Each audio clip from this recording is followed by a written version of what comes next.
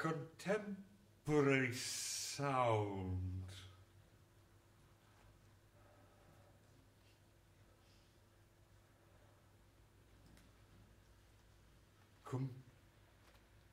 composed with counter depthness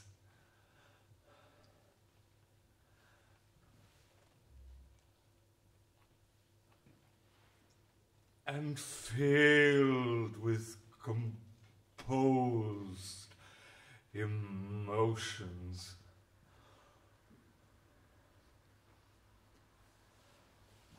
Experimental wind, curiously howling, parastratless and astromenstrous.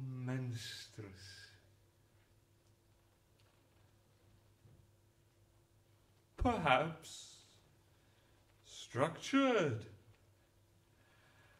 as astromenses as Weber's 5 pieces for orchestra, or Bologna's metal lilies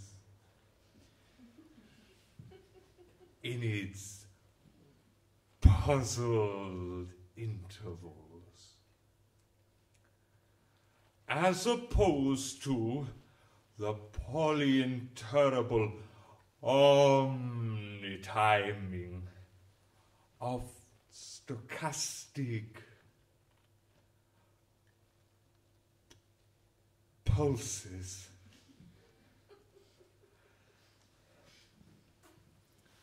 Smooth sound waves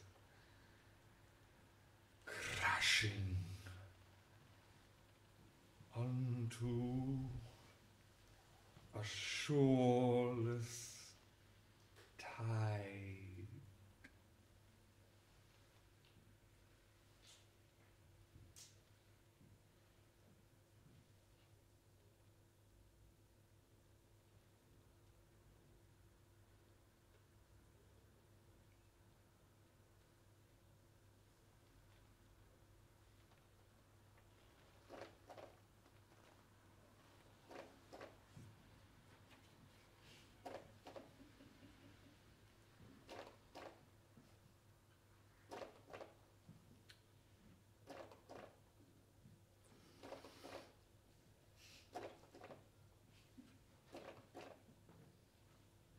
Saussure confronts the system of the spoken language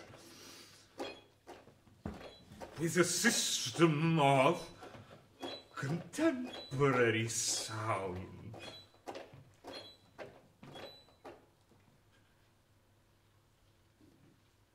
Phonetic and even alphabetic, writing as though with the telos of writing, uncomposed.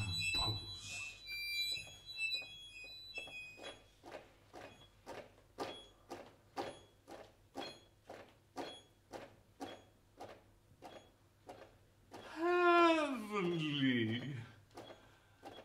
and harsh. This teleology leads to the interpretation of all eruptions of the non-phonetic within writing as transitory crises and accident of passage. And it is right to consider this teleology to be a Western ethnocentrism, a pre-mathematical primitivism and a pre-formalist intuitionism. Even if this teleology responds to some absolute necessity, it should be problematized as such.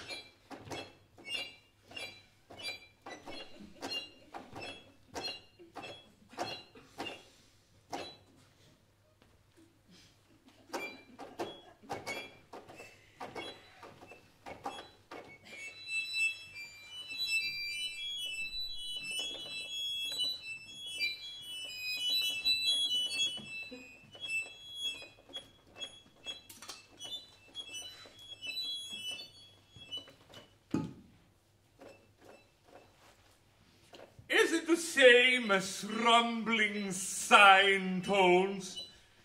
Is it the same as glorious white noise and chilling aquamarine noise in an intercedable polyphonic relationship?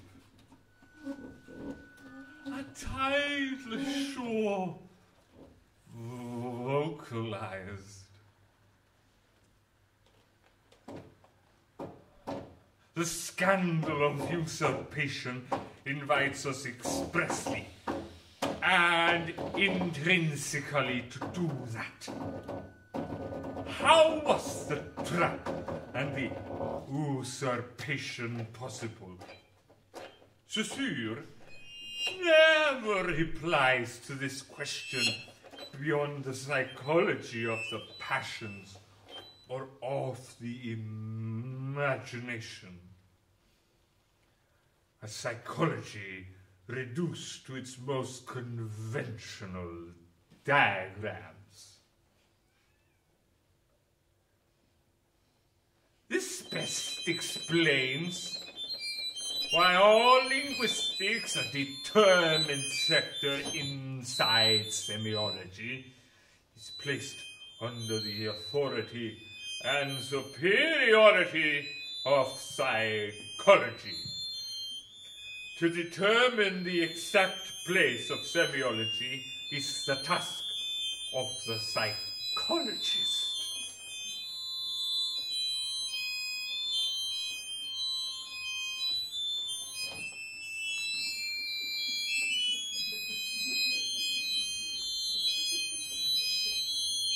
Can music be expressed through verbal language? Existing as verbal language? Or existing as text?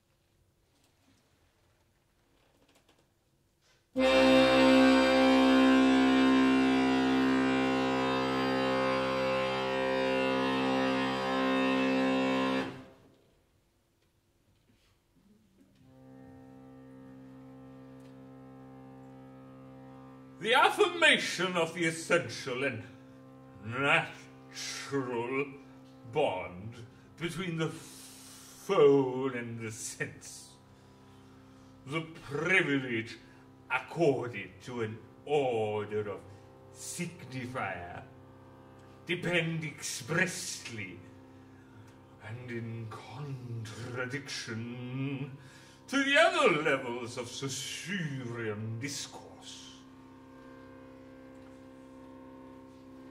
Upon a psychology of consciousness and intuitive consciousness. What Saussure does not question here is the essential possibility of non-intuition. Like Husserl, Saussure determines this non-intuition teleologically as crises. The empty symbolism of the written notation in mathematical technique, for example, is also for Husserlian intuitionism, that which acts as far from the clear evidence of the sense. That is to say, from the full lessons of the signified in its truth, thus opens the possibility of crisis. This is indeed a crisis of the Logos. Nevertheless, for Husserl, this possibility remains linked with the very moment of truth and the production of ideal objectivity. It has, in fact, an essential need for writing. By one entire aspect of this text, Husserl makes us think that the negativity of the crisis is not a mere accident. But it is then the concept of crisis that should be sustained by virtue of what ties it to a dialectical, teleological determination of negativity. On one hand, the undeniable ideal as our problematic is intangibility, the semi-sexual democrats. On the other hand, comes the rotation and the origin of passion, the classical and very superficial argument of the solid permanence of the written thing ought to be simply false, calls forth descriptions which are precisely no longer within the province of psychology. Psychology will never be able to accommodate within its space that which constitutes the absence of the signatory, to say nothing of the absence of the referent. Right is the name of these two absences.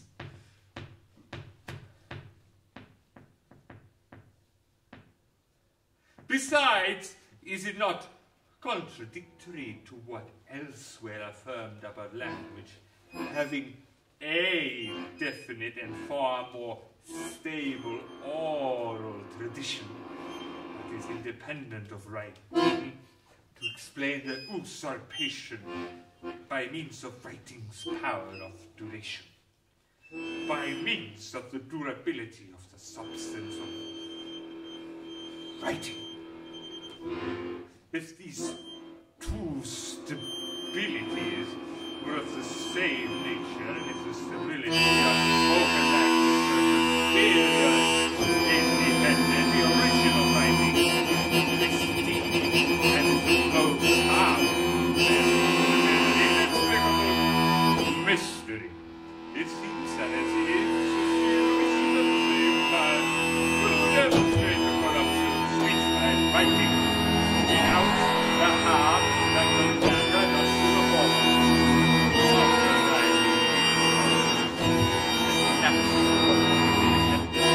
Of language. Languages are independent of writing. Such is the truth of nature.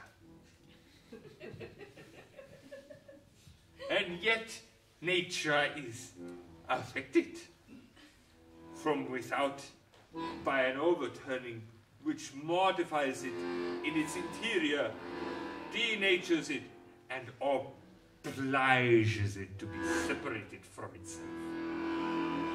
nature denaturing itself, being separated from itself, naturally gathering its outside into its inside. This catastrophe, a natural event that overthrows nature, or monstrosity, a natural deviation within nature. The function assumed in Rousseau's discourse by the catastrophe is here to delegate it to monstrousness.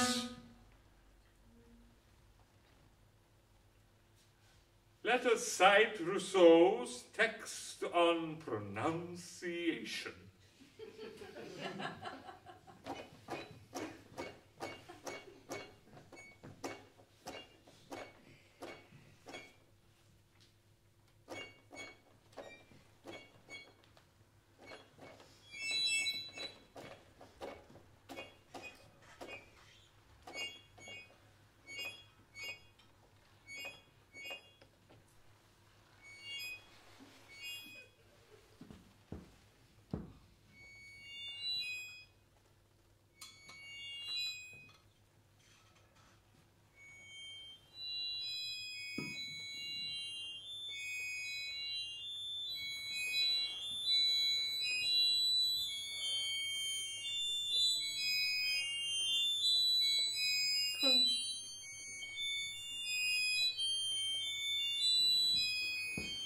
Temporary sound.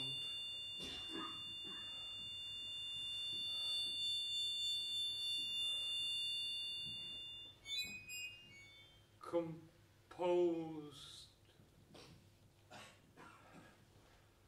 with counter debtness.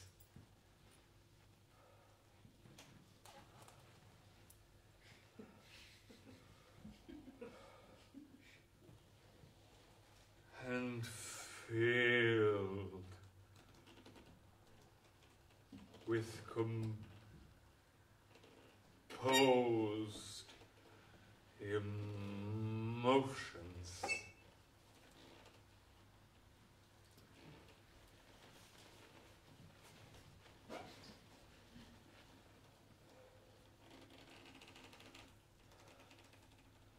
Experimental wind, curiously howling.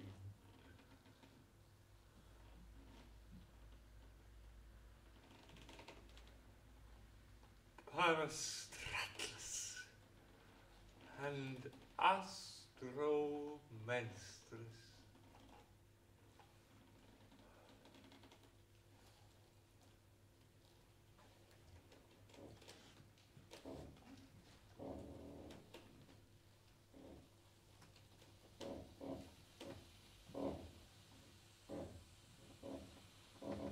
Perhaps structured as astromenstrous as Weber's 5 pieces for orchestra, or Brony's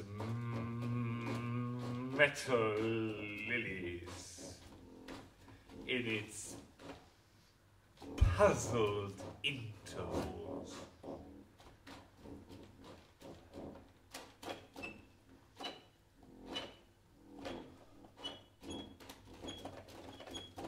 As opposed to the polyinterable omnitiming of stochastic pulses.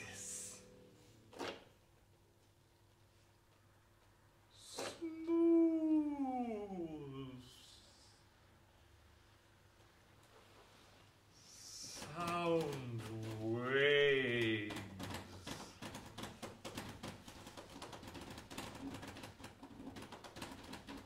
Crashing onto a shoreless tide.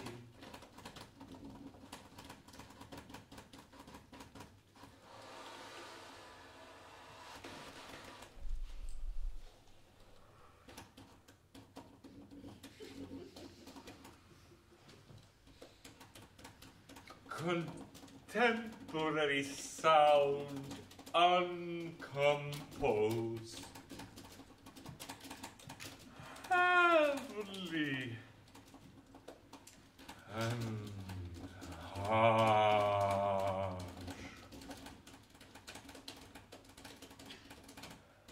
Is it the same as rumbling sine tones? Is it the same as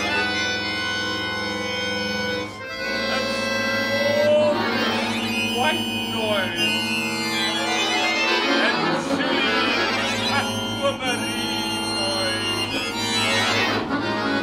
and imperceivable polyphony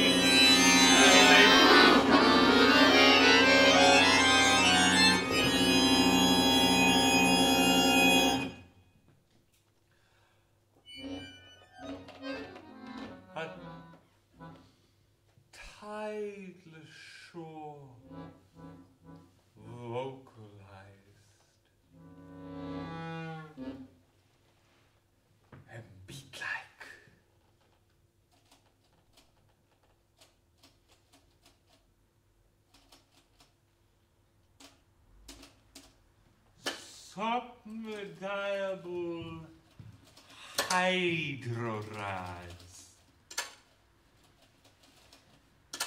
semisectable democlots,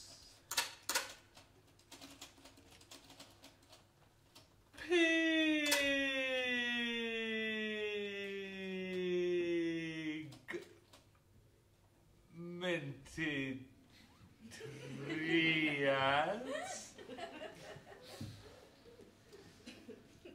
and soaked modulations.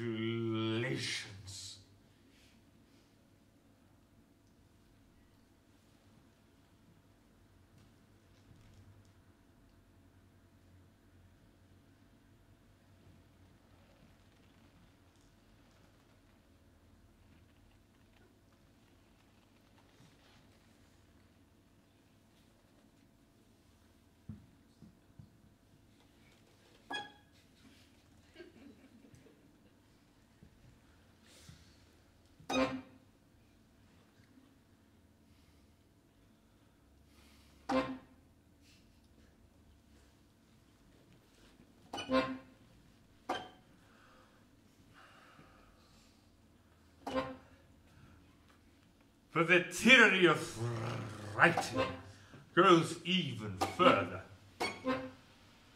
by imposing itself upon the masses, spelling influences and modifies language. This happens only in highly literary languages, where written texts play an important role.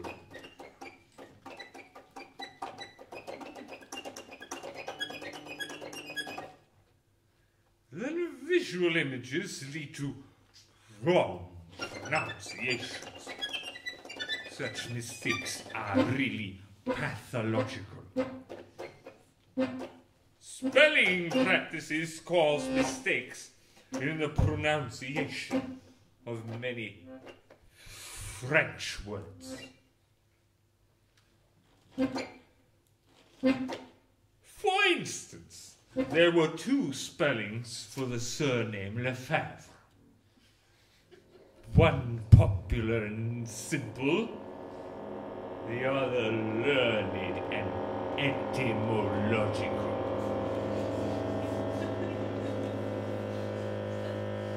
Lefebvre and Lefebvre,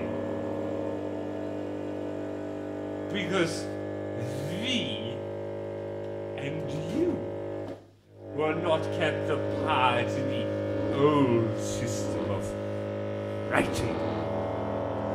Lefebvre was read as Lefebvre, with a B that has never really existed, and a U that was a result of ambiguity. Now the latter form is actually pronounced.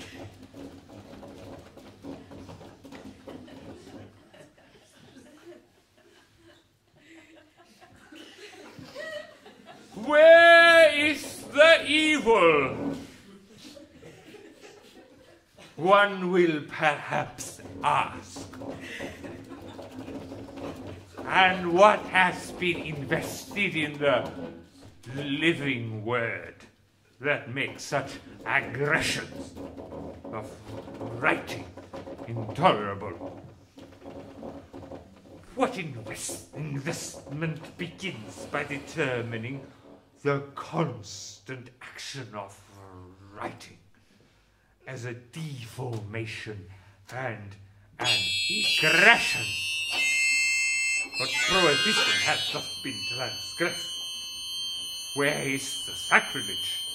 Why should the mother tongue be protected from the operation of writing? Why determine that operation as violence, and why should the transformation be only a deformation? Why should the mother tongue not have a history?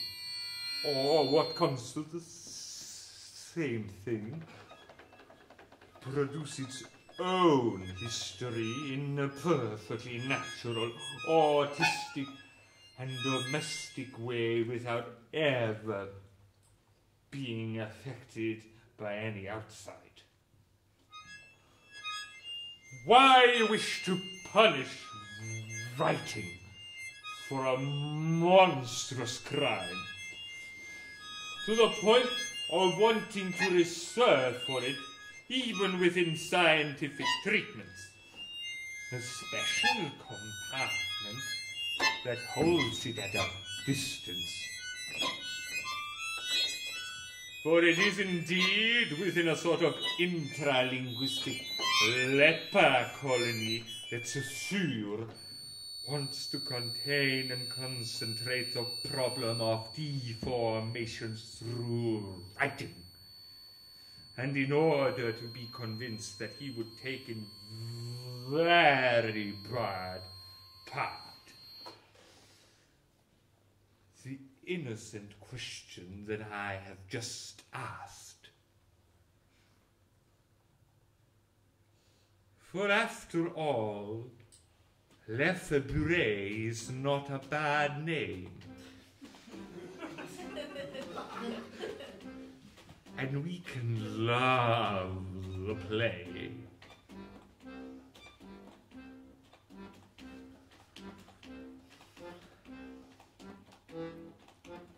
The following quote explains to us that the play is not natural, and its accents are pessimistic.